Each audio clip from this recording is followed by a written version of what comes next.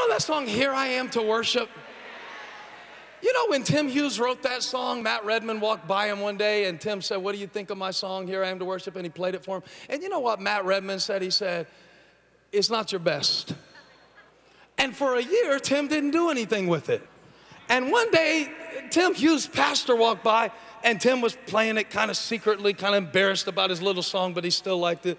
Here I am to worship. Pastor said, what is that? That's the best thing you've ever written. You're going to sing it this Sunday. Now it's been sung around the world. What am I trying to say?